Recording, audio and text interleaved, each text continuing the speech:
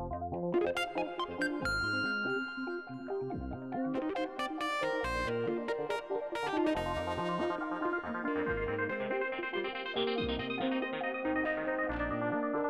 going on, guys? Welcome to my tutorial on Adobe Premiere Pro CS5. In this video, I'm going to show you guys how to use the leave color effect.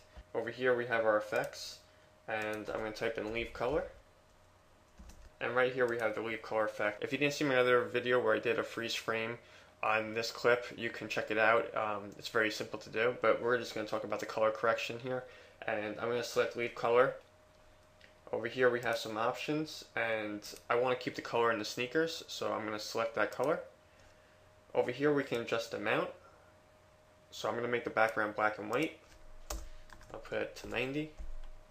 Now you notice that the table and the door are still brown. What's happening here is that it's using RGB, so I'm going to adjust the setting over here for match colors, and we're going to use hue.